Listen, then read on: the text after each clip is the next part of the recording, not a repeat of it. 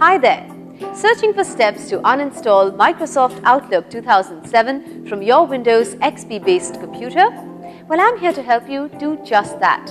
At iYogi, our motto is to help you and your technology to get along with each other.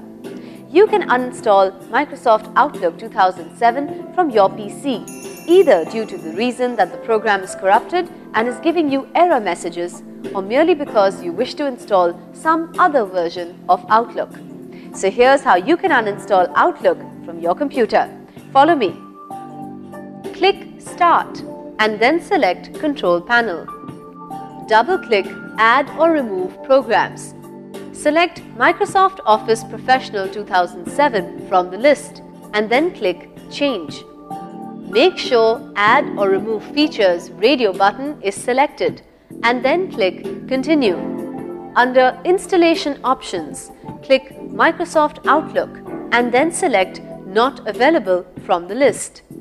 Click Continue and then wait for the completion of the uninstallation process. Click Close and then close the Add or Remove Programs and Control Panel window. Now you can check Microsoft Outlook 2007 is uninstalled from your PC. So you see, the steps given in this video can help you in uninstalling Microsoft Outlook 2007 from your Windows XP-based PC with complete ease. Don't you just love technology?